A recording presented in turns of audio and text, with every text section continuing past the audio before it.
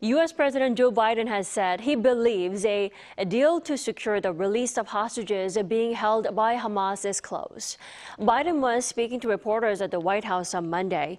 According to a Reuters report, Qatari mediators have been leading negotiations that could potentially lead to the release of 50 hostages taken during a deadly attack on Israel by Hamas last month, in exchange for a 3-day ceasefire and further aid for Gaza. Meanwhile, Israeli troops say they have located a rocket-making workshop inside a mosque in Gaza City. The Israel Defense Forces released photos of the site and accused Hamas of using Islam and the symbols of Islam to create terror.